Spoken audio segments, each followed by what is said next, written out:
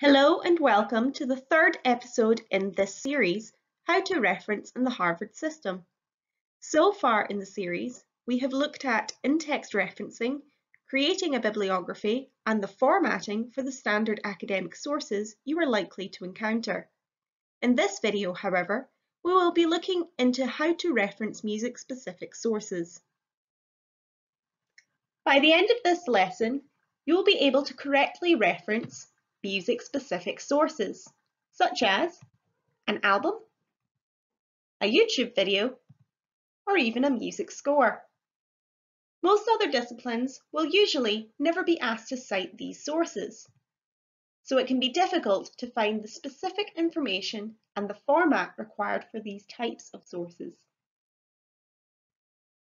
There are many different types of music-specific sources, and many of these are not the standard print format, such as a textbook or an academic book. I've broken down the different types of sources music students may encounter into three categories. These are recordings, scores, and film. Recordings will include items such as an album, a CD, MP3, or even a YouTube video, though this can also be included in film.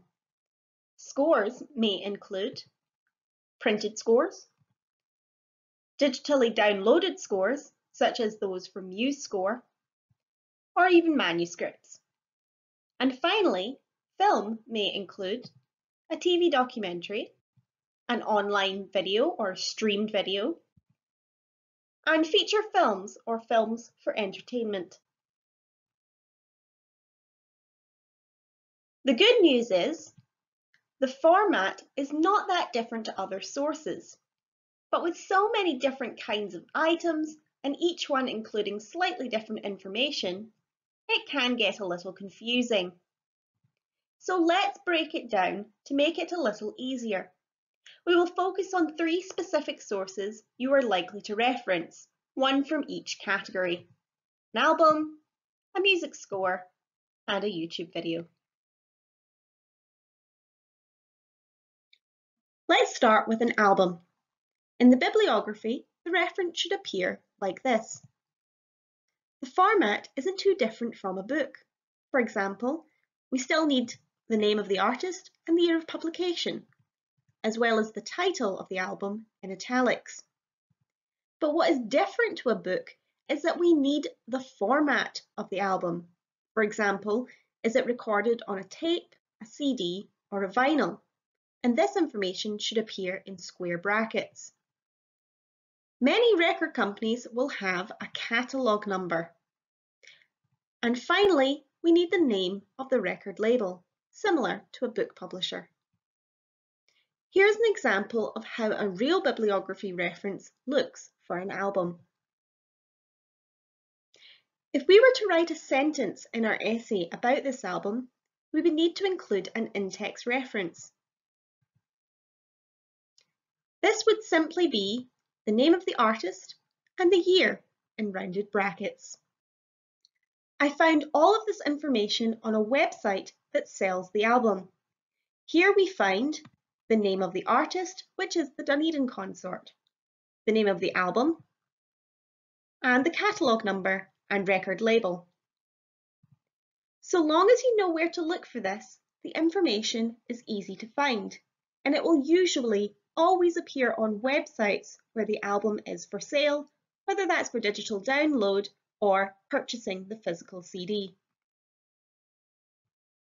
Sometimes you might just want to reference a single track rather than a whole album. The format is essentially the same as referencing a single chapter in an edited book. After year, we simply include the title of the individual track in inverted commas.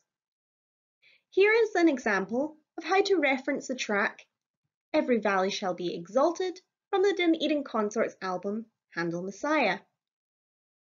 Now when it comes to the in-text referencing, this is a little bit different. Unlike a book, where we would include the page number, we wouldn't normally do this for an album. Though I would encourage you to include a specific reference to the title of the track in the body of the text to make it clear to the reader what is being referred. If you are referring to multiple single tracks that are all from the same album, you do not need to include multiple entries in the bibliography. Simply make it clear in the body of the text that all the tracks come from one album. Readers should be able to understand this so long as the paragraph is written clearly.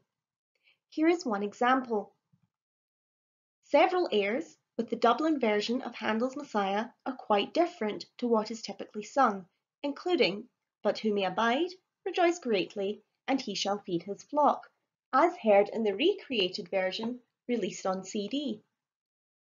In the paragraph, I have referred to 3 tracks: "But who may abide, rejoice greatly, and he shall feed his flock."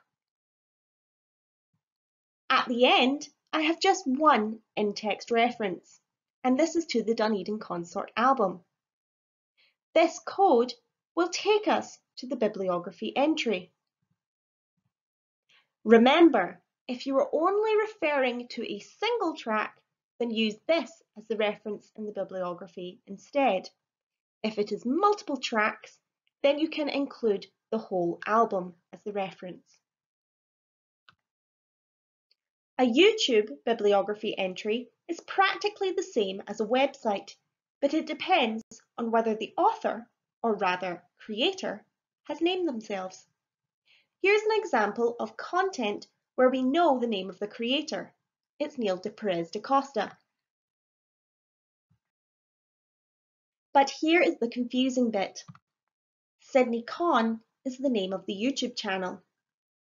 Now, if we watch the video, we can see that this is a lecture delivered by Professor Neil Perez da Costa, who's also credited in the title. It is therefore appropriate that he is credited as the author. But what about something with music content? Well, here we have a video created by the early music ensemble, Concerto Caledonia. They also own the YouTube channel. Since they are playing the music on the video, it is appropriate that they are credited as the author, or rather the creator. This also means that the creator of the channel is the same as the creator of the content. But take care and think critically when citing anything on YouTube. Often owners of channels will steal content or will include music that's not credited in their description box.